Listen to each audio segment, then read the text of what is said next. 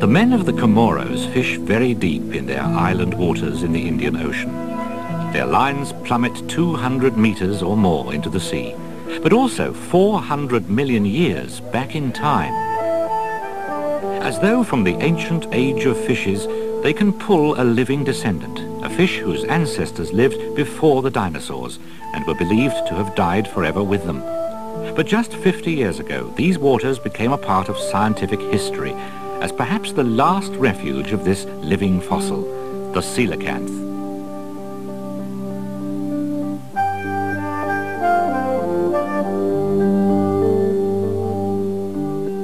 Marjorie Courtney Latimer will never forget that day in 1938 when she first saw this odd fish in the catch of a trawler in the South African port of East London. She was then curator of this local natural history museum. Her discovery, fished from the Chalumna River, was soon to be named Latimeria chalumnae in her honour by Professor J.L.B. Smith of Rhodes University. He was the scientist to whom she first showed this creature from the past. He recognised at once that here were the remains of a living fish of a design scarcely different to the shadowy imprints of fossils 140 million years old. The discovery was a scientific sensation, and the world's press latched on to the story because similar fish, ancient cousins of today's SEEL-uh-Kanth, were the first to venture from water onto land, the evolutionary event that in time led to our own existence. Recently, a German expedition, equipped with a mini-submarine that can be carried and launched from this British yacht, sailed to the Comoros to look for the SEEL-uh-Kanth deep in their natural home. Dr. Hans Fricke and his team hope to succeed where others have failed. From the submarine, he plans to film the everyday life of old forelegs, as the oddly finned SEEL-uh-Kanth is sometimes known. The coastline of these volcanic islands has never offered safe anchorage. The slopes of black lava plunge steeply below water. The ocean surges dangerously in inlets, as though defying all who search for the secrets of these depths.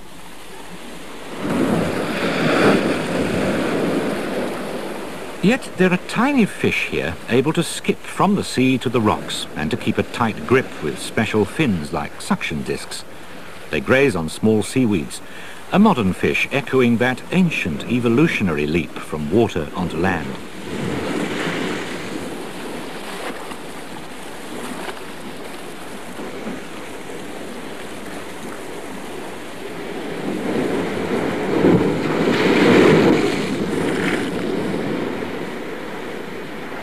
The islands were and are still shaped by volcanoes, and though the fertile soils are some help in feeding the growing population of islanders, all is not tropical paradise here. The expedition's search for the SEEL-uh-Kanth inevitably started in the capital, Moroni.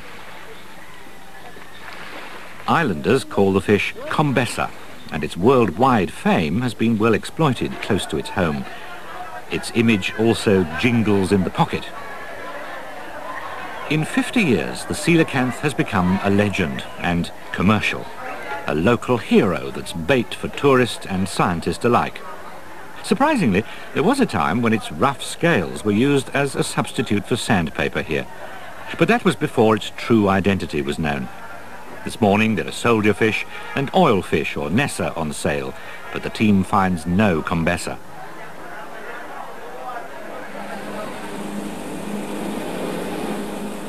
Knowing it's the local fishermen who might reveal most about the habits of the SEEL-uh-Kanth, Hans Fricke and his companions journey from village to village around the island of Grand Comore. Quels sont les poissons qui sont le plus vendus, qui sont vendus le mieux? Les poissons qu'on pêche en profondeur. There are many questions that need to be answered before the submarine quest can begin. Where have SEEL-uh-Kanths been caught before? At what depth would they expect to fish for them? Are the 2 or 3 taken each year caught at a particular time? Perhaps even knowing where they're not found may give some clue as to why the SEEL-uh-Kanths living here outlived the dinosaurs. The fishermen were glad to answer the questions, and the exercise provides a clear guide to where the expedition should make its first submarine excursion. Apart from one village on the east coast of Grand Comore, there have been no SEEL-uh-Kanths taken on that side of the island. All the catches have been made on the west coast, and those are marked with black dots on the left. One of the villages, Ikoni, holds the catch record, over 20 coelacanths in the past 30 years.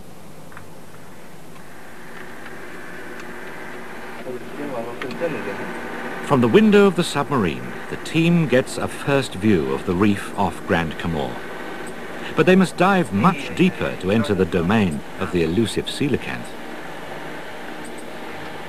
100 meters down, they glide past filigree sea fans, corals that survive, though only 1/100th of the sunlight on the surface can reach this depth.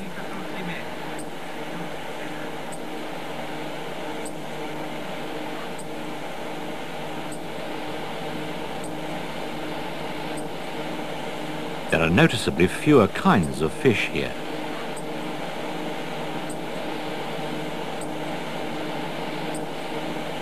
This will be the last shoal of fish encountered. The submarine drops down the steep volcanic slope, past the last few corals that decorate the gloomy portal of the deep sea.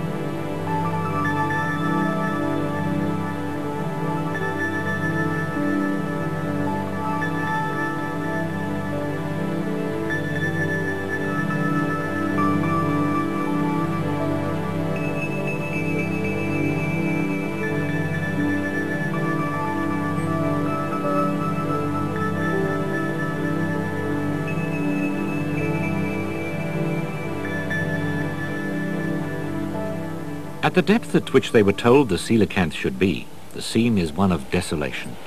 There would seem to be little for a fish as tall as a man to live on.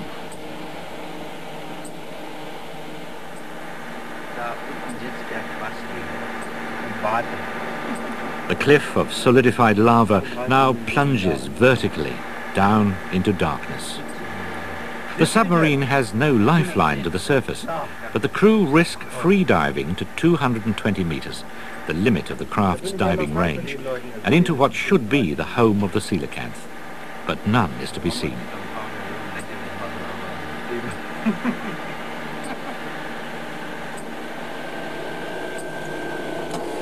But this expensive dive will not be wasted. They need to measure the steepness of the slopes, on average greater than 45 degrees here, perhaps too great for the preferences of coelacanths. Who knows? As they had learned from their investigations on land, perhaps knowing about the places where coelacanths aren't can help understand why they live where they do. Measurements of the temperature and the salinity of the water, and direct observations of the character of the seabed and the presence and size of possible prey are recorded onto tapes.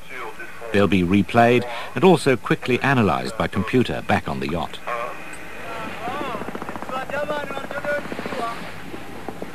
The team continues to seek information from the fishermen. From these tiny outrigger canoes, they catch fish by line as much as 400 meters down.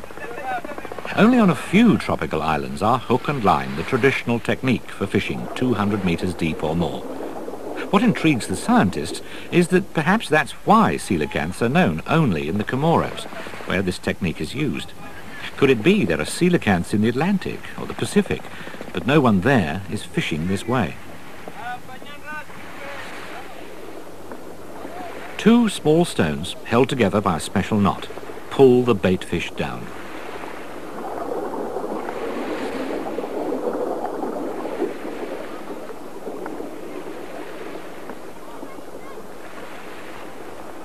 The fisherman gives a tug on the line, and the stones are released and fall to the bottom.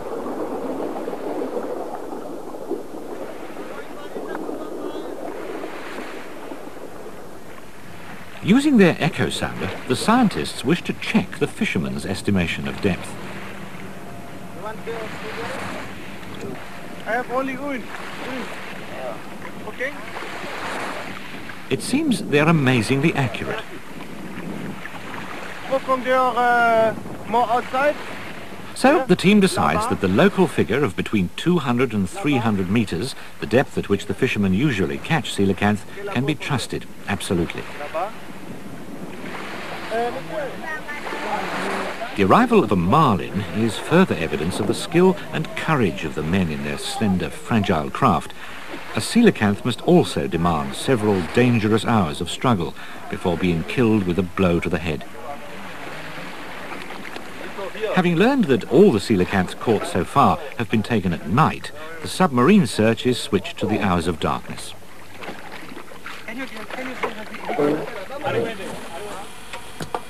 Orientation will be more difficult, and the sub will be dependent on compass and its lights. Problems of recontacting the yacht can arise when the sub surfaces, but they'll have radio contact, a flashing light, and can fire signal rockets if needed.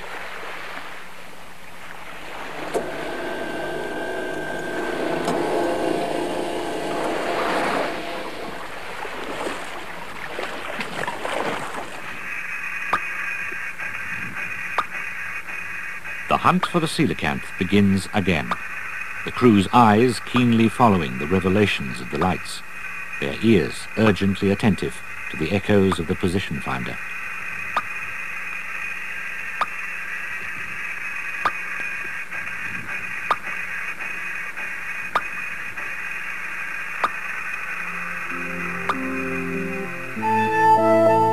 And there it is. Suddenly their 2-year quest is over. For the first time, a living coelacanth is seen in its natural home, 196 meters down in the Indian Ocean. The porthole of the submarine becomes a window into the past. Here is the fish that time has forgotten, whose direct ancestors slowly sculled the ocean currents 400 million years ago. 23:02 Uhr, Tiefe 196 Meter Tiefe, ein Exemplar gesichtet, Temperatur 17,8 Grad. Strömung kommt vom Land runter. Das Tier ist graublau. The water temperature is about 17 degrees Celsius, the ideal predicted by physiologists. Its head and whole body seem to the excited watchers more like that of a giant newt, an amphibian rather than a fish.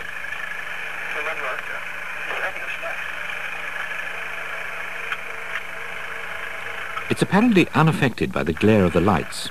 They're certainly a new experience in the long history of its kind.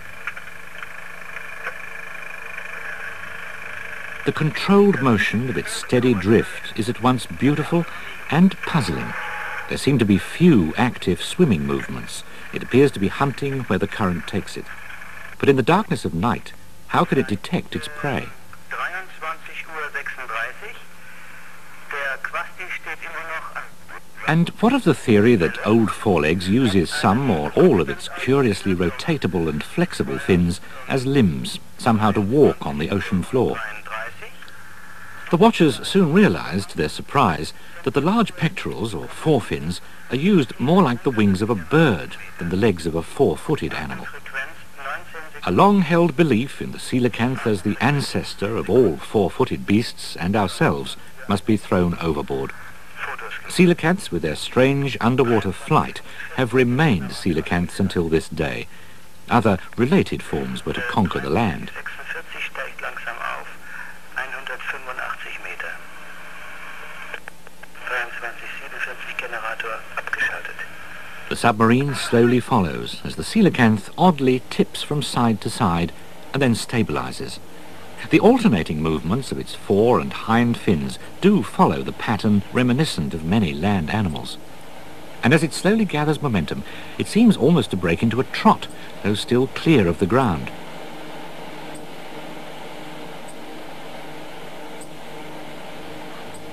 It's delightfully sluggish to watch, but it has a powerful trick in its tail.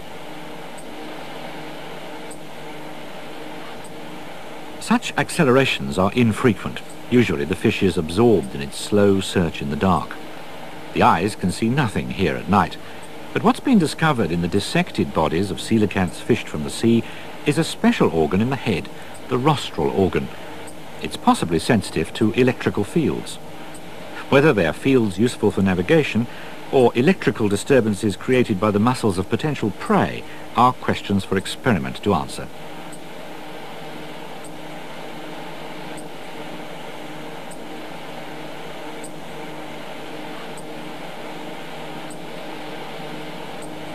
Although slow, a coelacanth is quite manoeuvrable. It can execute quite tight turns. Its right pectoral or forefin acts as a brake by moving through almost 180 degrees. At the same time, its left forefin is providing the thrust of the turn, beating powerfully downwards.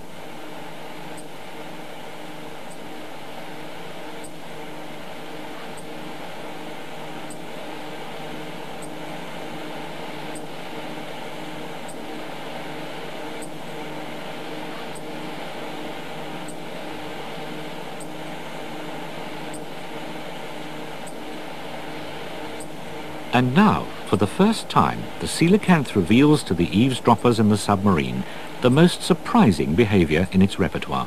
A performance seen in all 6 of the coelacanths encountered during this expedition.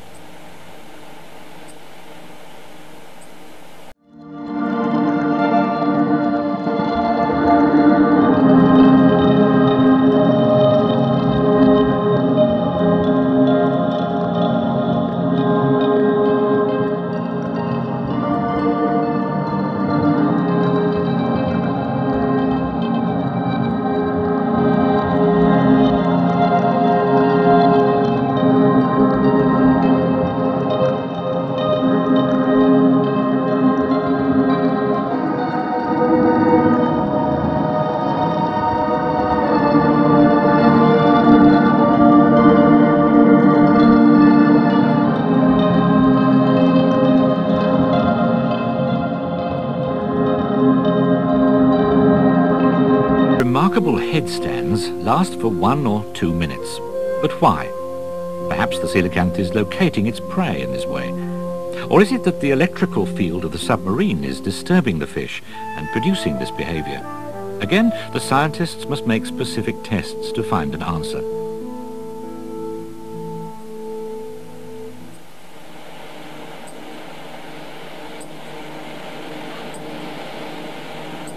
A sleeping fish would make an easy meal for a coelacanth, and such a fish is known to produce a very weak electrical field in the sea just from the slight muscle contractions in its gill covers.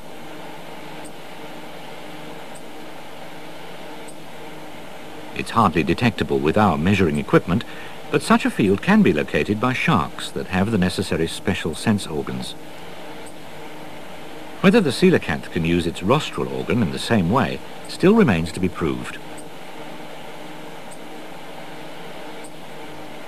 Were a coelacanth able to detect these fish in the dark while drifting head down over them, a sudden grab could engulf a meal such as this in its large jaws, if that's how they feed anyway.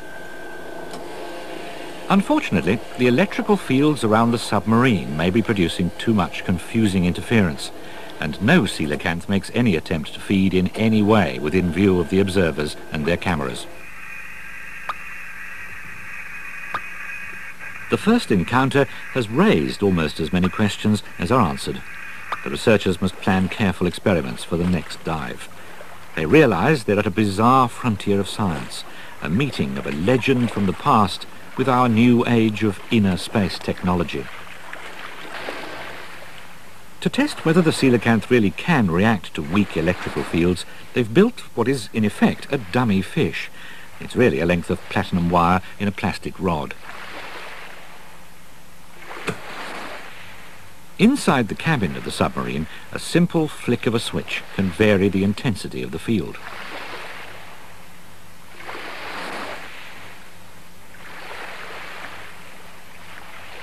The dummy doesn't look like a fish, but the coelacanth doesn't usually see them in the dark anyway.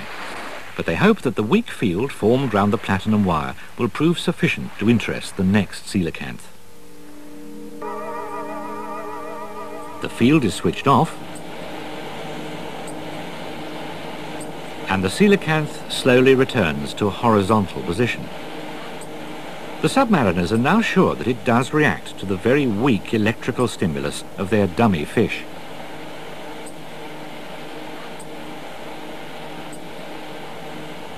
They try their second experiment. The electrical field strength is changed.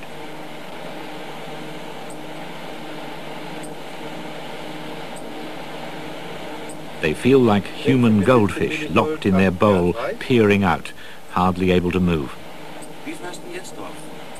17 millivolt. They notice that each experiment at first causes the coelacanth to turn its head away. Although the field strength is so low that it's not measurable, or enough for us to feel, perhaps it's still too strong or too strange for the coelacanth.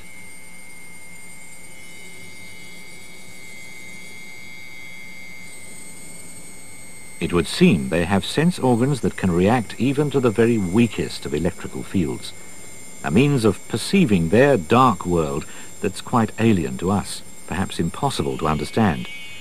Our bodies don't have the right aerial to tune into it.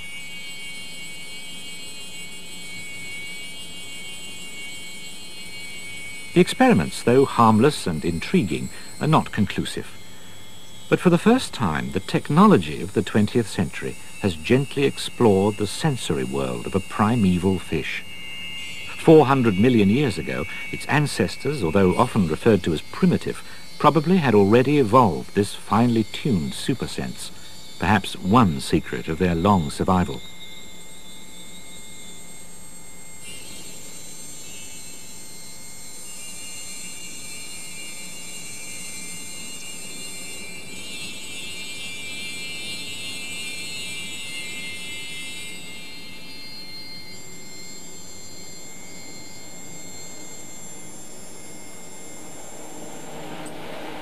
At home in the deep, a coelacanth seems a peaceful animal.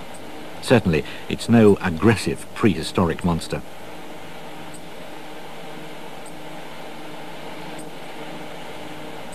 This one is swimming on its back, though with so many fins in action, it's hard to tell at first glance.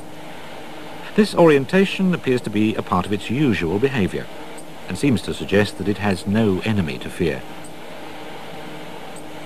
It's really quite amazing that the coelacanth seems not to notice the comings and goings of the submarine. Somehow, over the millennia, while an ocean of modern predatory fish evolved around them, coelacanths have survived at peace in the deep. Slowly, it rolls over to what we might regard as a normal swimming position. The watchers are again looking closely to see if those fins make contact with the ground. But no, old forelegs stays well afloat.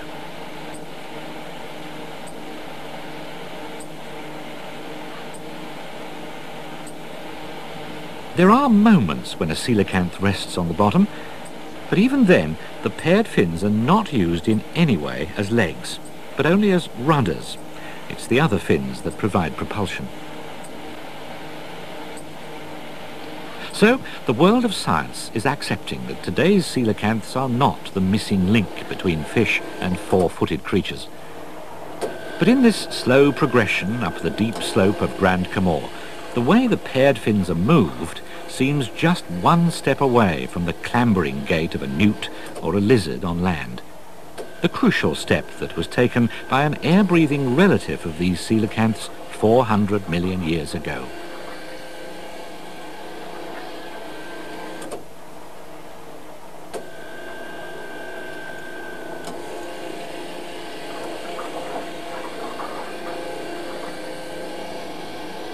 The 8.5 hours of contact with the coelacanth are too brief to reveal all the secrets of their lives. But almost every moment presents a new question.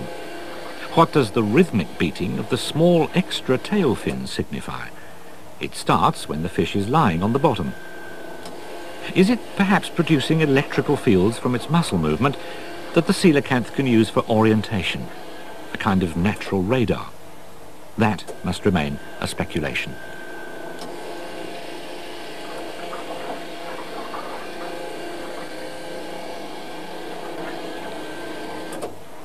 Hans Fricke describes this remarkable first meeting as little more than a social call, enabling us and the Coelacanth to make one another's acquaintance.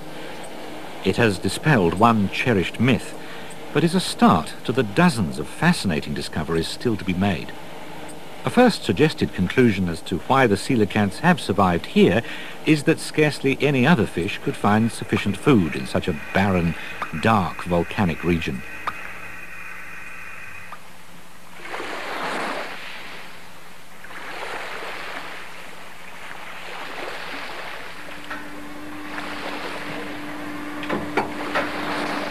Keep on tight a little bit, Gilberto. Okay.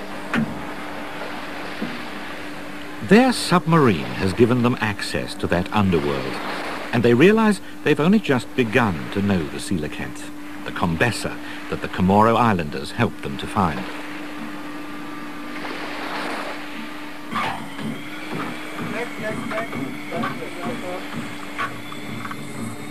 Go with you, limp.